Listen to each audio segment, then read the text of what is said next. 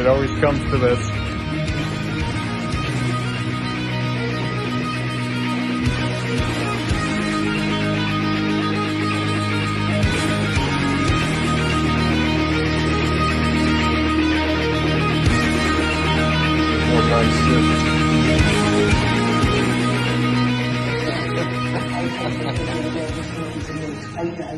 Morning guys, here to do a bit of a different video today. This is one that I've been kind of looking for an opportunity to speak about for a while now. Just kind of haven't had the right catalyst or the right fire in my belly to cover it for a full-length video, but I definitely do now. And in fact, I've been waiting to do this really all week. Expect a bit of a rant here. I'm going to talk about today whether I think I've gone too far, whether I actually have gone too far, whether I should have shut this thing down a while ago, if it's beyond saving now, if I've made a mess, if I've been in a mess for a while, whatever. Obviously, I have my own bias on this, so it's going to be a little hard for me to detach from that, but I will do my best. Now, the reason why I'm making this video now and why I was quite incensed to make this video now is I was just, I would say a week ago, tagged in a video made by an old pal of mine, an old, what would I say, business partner to some degree, collaborator, Renee, who has obviously needs no introduction, runs a very successful YouTube channel, as well as other social media that are derivative of that. I have my own personal thoughts on the direction that he's taken as of the last year or so, but I'm not going to get into that too much today. I'll cover that on a Reacts video, as I'm not sure all of that is sincere anyway. He featured me in a quick TikTok reaction video recently, coming down overly negative on my project, and I believe the exact phrasing was, "This man needs to stop. He's got about 8 layers. What was once red is now black, then red, then multiple passes of black, red, whatever, something like 8 layers. I don't like this, but I appreciate this," was more or less what he said. Now I'll put a picture of that in here while I'm speaking on this. I'm not exactly offended so much as I am, like, it's more like I'm not surprised. I'm a little disappointed always in most of the reaction towards this project, because I feel like people seen my Blackout project in a way that I never intended, or they took something from it that was never real or was never my intention. That's always going to be the case, because most people aren't going to read, and they certainly aren't going to watch my videos explaining my thought process. But I have been very clear, and I haven't deviated at any point. Most people don't speak much. Most people don't explain their thought process much. And when they do, they don't sound sound of mind. You know, it sounds like insane rambling, or like that person isn't very well thought out. That's not necessarily the case. That's just that they don't really elaborate on things. Now, there is a wealth of information out there, written and spoken, and there's hundreds of episodes of podcasts out there where I've explained my thought process step by step and my growing evolution. It is not random. It's not insane. It's not pointless. Things aren't just happening that moment. Everyone that watches this channel will know that my projects are well thought out in advance, and the only way they can be executed is if that's the case. For example, the minute I did some red on this shoulder, it meant I need 2 to 3 passes. So, but it also works in conjunction with what's going on. It's been built together, and it was built together on purpose, not cobbled together. The only time my work was cobbled together was in the very early goings of my first bodysuit. Even by the end of my first bodysuit, everything looked pretty cohesive. Now, there was some magic done there to make that the case, Now, I will say that when I was blacking out that bodysuit, there were people that were saying I had gone too far then. So just keep that in mind. Before I even got to the point that Renee, ZZ, or several others were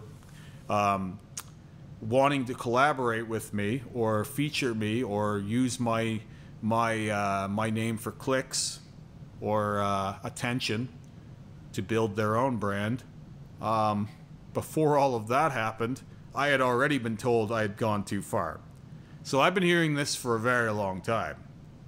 Now, the reason why it irritated me so much in this case is because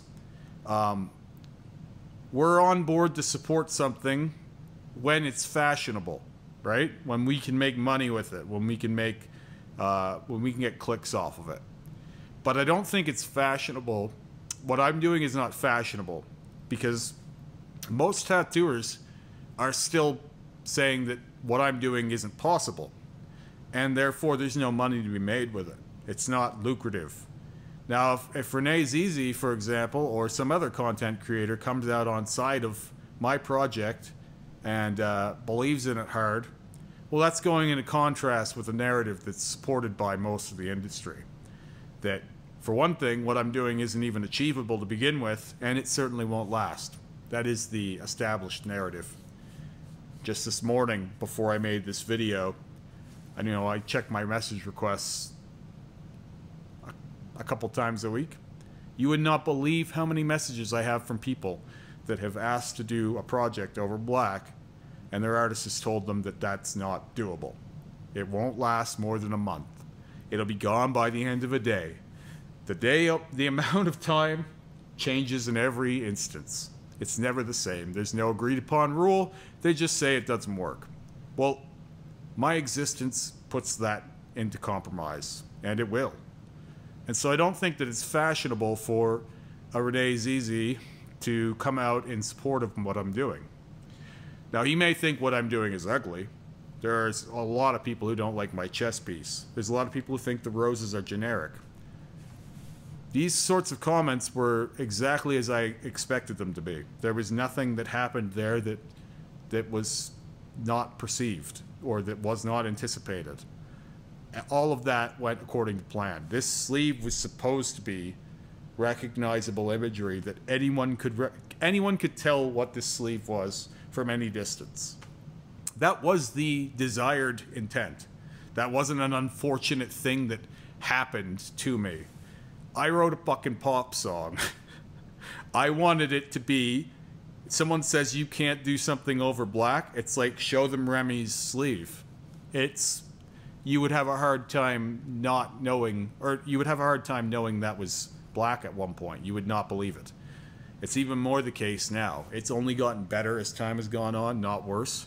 And when Renee ZZ and others originally featured my sleeve in progress when I was working on this, the overall idea was that it wasn't going to work.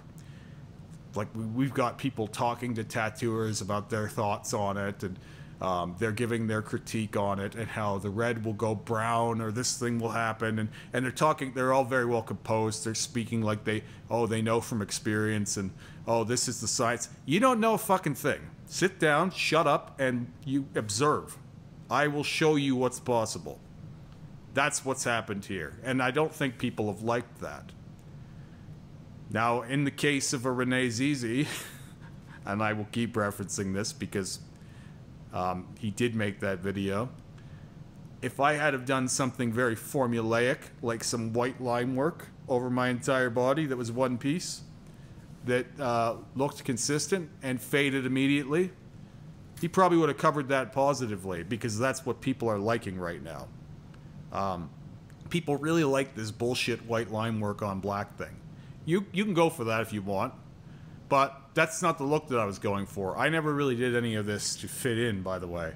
Even the blackout, even though blackout became very popular, by the way, after I started doing it. It was not popular when I started doing it. The fact that it became popular, in vogue and in fashion, meant that to a certain crowd, I was iconic, or what I was doing was with the times to some degree, or I just got there sooner. you know? And I believe that what I'm doing now will be too. But for now, black work is still incredibly in vogue and popular, and I think that it's that will only increase with time. People will only like black work more. I do agree with that, and I don't dislike black work. But for me, I didn't get black work because it was a cool aesthetic. I never said that it was that. I never once said that. What I said from the start was that I was blacking out as a way to rebuild. It was a new beginning. It was not the end zone that most people think it is. See, the problem is most people who get a black sleeve now have seen them on Instagram day one, and they see that clean sheet of black, and they see it being catching a lot of likes and a lot of attention, and they want some of that for themselves. Not saying that's always the case, and I'm not even shaming that behavior. That's just what I've observed, is that blackout sleeves have become very popular. Blackout necks have become popular too, to some degree. Rene Zizi as well got into this. You know, for a while he was covering it and he didn't have any of his own, and now he does. For him, if he gets any white on black work, it will most likely be very formulaic and within the system, very in the box. It won't be anything that rocks the boat to any degree, because a lot of people just want to be pretty pictures. I'm not pretty pictures. And I was never, ever planning on being done at the blackout. Now I get people who tell me that the blackout looked better than everything I'm doing now. I had a woman comment the other day that my old tattoos looked tougher. She's not impressed with my new work. That's pretty much an exact quote. It's like, okay, lady, well, guess what? You can black out your whole body too. I'm not superhuman. People say they would love to have my pain tolerance. I don't know that I have a stronger pain tolerance than anyone. How do you measure that? It's just discipline and mental focus, and to some degree mental callous builds over time. But I wasn't born with some superhuman defense or like tolerance to pain. That's not the case. No one is. That's all mental. It's all mental. So to get back to the point of whether I've gone too far, it's like, well, I think people who play hockey a couple times a week have gone too far. Sarah, my wife's brother, is BMXing every night, and he hurt himself real bad the other day. I think he's gone too far for me. For me. That doesn't mean he's not allowed to do that anymore. It just means that I wouldn't go that far, right? But it's not up to me to decide how much he BMXs and how many times he crashes either. That's part of the passion that he has. You know, we're not out there trying to ban BMX biking because people get hurt doing it. Meanwhile, we have some chuckle fucks banning colored tattoo pigments. These people are fucking morons. These people are morons. And anyone who agrees with that is also a moron. We do more dangerous things on a daily basis. We sell people cigarettes. We sell people poison. We sell people alcohol. This is poison. I'm not even disagreeing with drinking it. I've been known to partake. I just went on a mushroom trip myself the other day. I like mushrooms. I microdose quite often. I have no real problem with people doing whatever they want recreationally. But I'm not going to be there telling you you've gone too far. Until I'm injured from this, there's no reason to make such a statement. And I'm sorry that it's not pretty pictures that are easily digestible by the mainstream. I will keep doing this, whether it's popular or not. Currently, my Instagram is not trending the way it once was. You know, when I was blacking out, I was all over the place because as much as people like to hate that, the reason they hated it was because they secretly loved it. You can't hate something without loving it. And now what I get is a lot of, I think at first the novelty of like, he's doing this over black was pretty cool to people. And now it didn't go the way that some of them wanted it to. So now it's just kind of like, oh, well, you know, he should have done something else. It's like, oh, he did roses? Can you believe he didn't travel across the world to get that chess piece done by someone who does that every day? There is no one who does that every day, to begin with. But these are some of the things that I've heard. It's like it's either too crazy or it's too simple. you know? You're never going to please everyone. This is something I've made my peace with a long time ago. But whether I am or am not in the zeitgeist, seen in a positive way or a negative way, because, by the way, it's mostly the tattoo community that's turned on what I'm doing. And mostly the regular people that don't know a lot about tattoos or don't care a lot about tattoos feel like this was the right choice. So it seems funny to me that when I was doing the blackout stuff, a lot of the industry figures were on board, and now that I'm doing cover-ups over the black, it's the normies that like it, and they didn't understand the black. So it feels like you can't be the hero to both. What I'm doing now, however, is technically the most interesting stuff that I've done. Whether or not anyone agrees with that, it doesn't matter. It quite literally does not matter whether you agree with that or not. What I'm doing now is the most interesting tattoo work that I've done, and also that almost anyone has done on a technical level, whether you like the imagery or not. So if it's too far, if I've gone too far, well, that's okay. I'm going to go farther. I'm going to keep going farther. I feel like anyone who does what they enjoy is probably going to be going too far in that than for someone's taste. You know, if I was doing this for to trend on Instagram, I would have stopped at the blackout, because even when I post flashbacks of the blackout suit, it seems to trigger the algorithm a little different because it upsets people more. I don't know. And then there's always the people who liked that aesthetic too.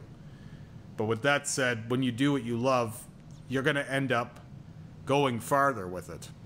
Too far is relative.